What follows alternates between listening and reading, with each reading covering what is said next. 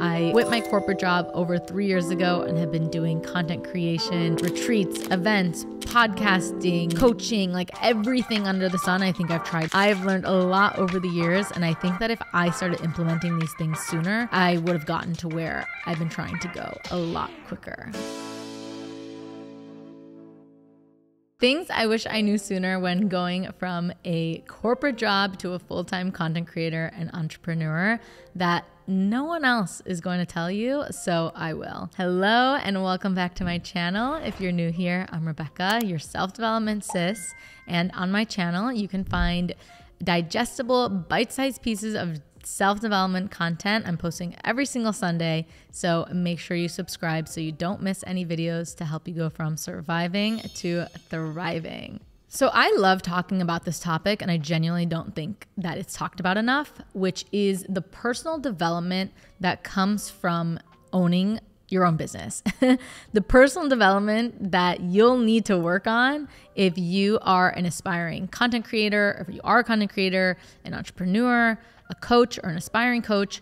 All of these things require some level of self-development that happens within you so that you can show up as your best self and have the most successful, thriving business.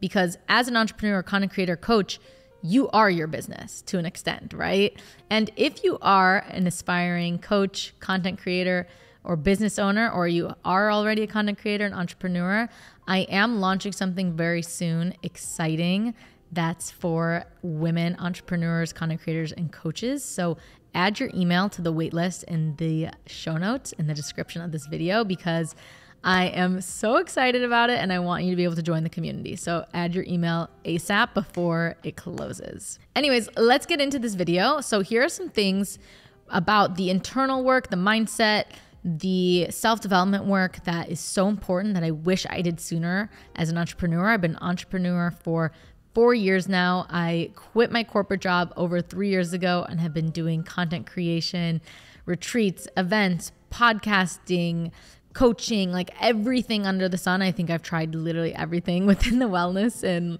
self-development space. So I've learned a lot over the years, and I think that if I started implementing these things sooner, I would have gotten to where I've been trying to go a lot quicker. And I still implement these things, by the way. So this is definitely super important work that we need to be doing. Number one, I wish that I worked through any fears that I had sooner. I really wish that I worked through like my fear of being seen, fear of what people are going to think about me, all the different fears that come with showing up in a new way, showing up online, posting, trying something new. Like there's so many fears that come with it that every single person goes through, myself included. And the more you address these fears and you break down these fears and these walls, the easier of a time you're going to have. And I'm not saying this is easy, but I'm saying that we need to bring awareness to this topic, because it's all fine and dandy to be doing the actions, right? It's great to be doing the postings, to be doing constantly, but you're only going to get so far if you're still being stopped by these subconscious and unconscious fears that are blocking you. So there are many different ways to work through this. First of all, it just starts with awareness. Second off, I think doing many different journaling, meditation practices that I've personally done and have working with a coach, talking it out with somebody, like truly taking time to be introspective and work through these things so you can rewire your subconscious mind is so, so powerful. And if you want even more on this, I have a ton coming, so make sure that you add your email to the waitlist in the description. Number two, I wish that I worked on my own inner confidence and conviction way more than I did in the beginning, because I doubted myself so much. And a lot of it stemmed from this deep lack of confidence and conviction with what I was doing because it was new, right? So for example, when I first started health coaching and taking on one-on-one clients, I really had a hard time with charging the amount that, I needed to survive and make a living. I really felt guilty, or I just felt a lot of shame around how much money to charge people. And that really stemmed from this deeper insecurity and lack of confidence with my own value and what I was doing and the conviction that I had. over time, it got easier as I saw clients creating results and having these massive transformations. But it was really hard for me because I was like, I don't know if I truly believe it deep down within myself that I'm capable or that I'm worthy. And these are all subconscious things. And so if you're listening to this right now, I want you to know that you have to be so confident in what you're selling, even if you don't fully 100% believe it. You have to be confident when you're posting. You have to have that confidence, because if you don't, other people aren't going to feel that from you. And you're going to have a much harder time selling and doing the things you're trying to do if you aren't even confident, because people need to feel that conviction. The person who wins in any room or in any situation is the person who has the most conviction. And even if you have to fake it and you have a hard time with it, do what you need to do to fake that conviction and confidence. And I find as women, we have a harder time with this. I don't think men struggle with this as much because we just doubt ourselves and we don't have this inner conviction. And the more action and the things you do, it gets easier over time. But I really wish that I started working on this sooner, because then I would have felt more confident charging more money, or more confident offering more things or programs that deep down I know I could do, but I let these fears and this lack of confidence stop me from doing it. Number 3, I wish I stopped caring what other people thought a lot sooner.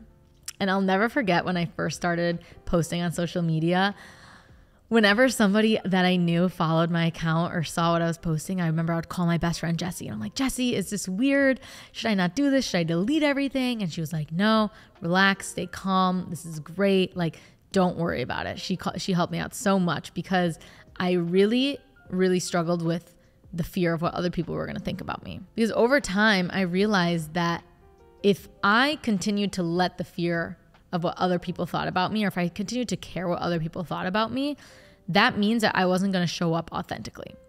And you are only going to show up 100% authentically yourself when you genuinely have no care anymore of what other people think about you. That is when you start to show up completely authentically yourself. And I'm not saying this is easy, but I'm saying the more that you start to consciously think about this and ask yourself, do I want to continue my life for other people? Do I want to continue living my life with the fear of what people are going to think and let that stop me and hold me back? Because at the end of the day, time is still going to pass by. Next year is still going to happen. You're going to still be in the same place a year from now if you don't start to change this. So really just sit with it for a second. I don't think anybody on their deathbed looks back. Sorry, it's morbid, but they don't look back and say, wow, I'm really glad that I didn't do the things I wanted to do so that nobody thought it was weird, or nobody thought that, could judge me or care what I was doing. Think about it for a sec. Number 4, I wish I tried more new things that were outside of my comfort zone earlier. And this is something that I will say I feel like I'm pretty good at. I'm always constantly seeking growth and challenging myself and getting outside my comfort zone.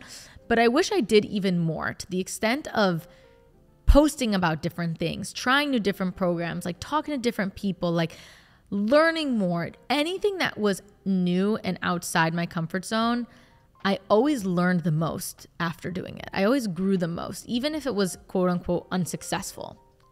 So I want you to really remind yourself that it's not necessarily about what is successful or not. It's not necessarily about what does well or not. It's actually about what you do that gets you outside your comfort zone that matters, because then you're going to grow and you're going to learn from these experiences more than anything else. Like, I remember I've launched things before, launched ebooks, launched certain things that I thought were going to do so well. And I had such high expectations and it fell short, but that doesn't mean it was a failure.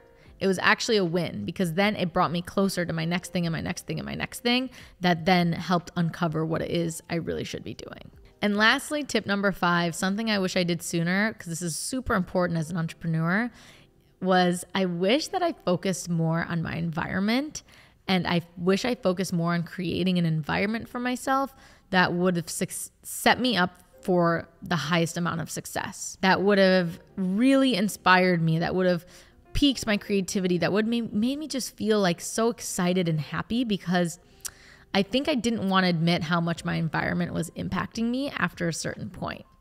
And our environments have such a direct impact on everything we're doing in our lives, especially if you're somebody who's working from home, if you're trying to do your own thing, if you're trying to be creative. Our environment will dictate so much. And so you have to ask yourself, what is my living situation like? What is the environment of the people I'm surrounding myself with? Where am I going to work every day? Like, what environment am I putting myself in to best set me up for success?